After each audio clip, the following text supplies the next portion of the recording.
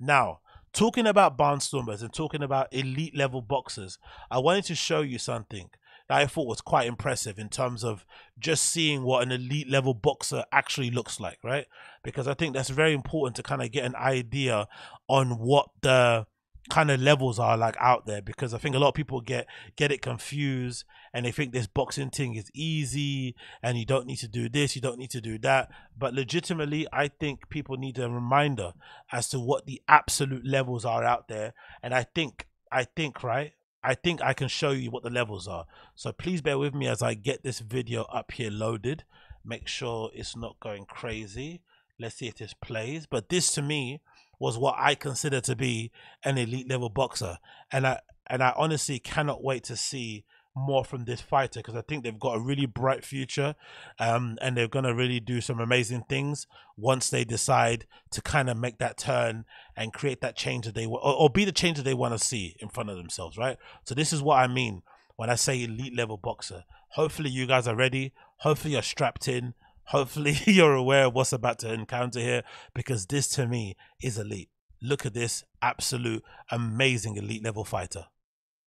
Because I feel like a failure when I watch him do the same thing. Does that make sense? So do you plan on allowing Lummox to ref yours and Boogie's fight? I heard he's actually doing some ref training. Dude, no.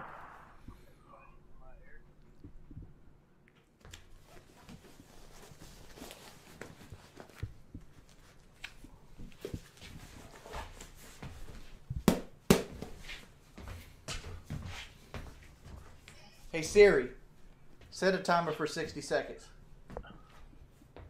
60 seconds. Remember, this is 60 seconds of pure, unadulterated Gervonta Davis boxing. Check this out. 1 minute, starting now.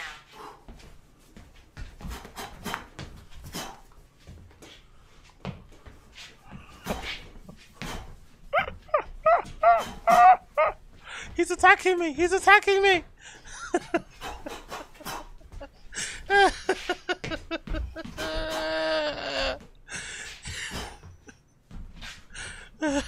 He's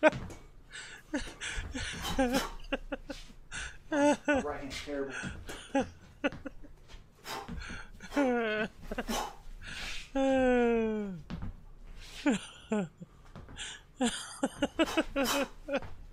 The best bit is the end. Watch the end bit. The best bit is the end when he sits down. Watch the end bit when he sits down. The best bit is the end bit.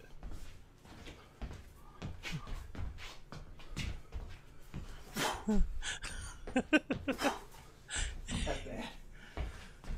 Watch when he sits down.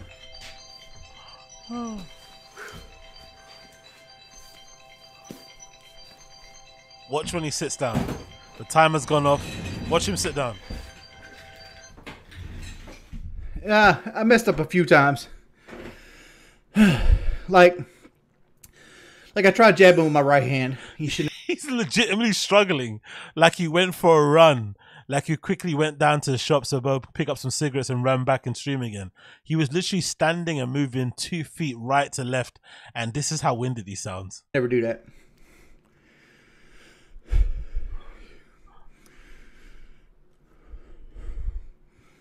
Yo, boxing ain't easy, man. Boxing ain't easy.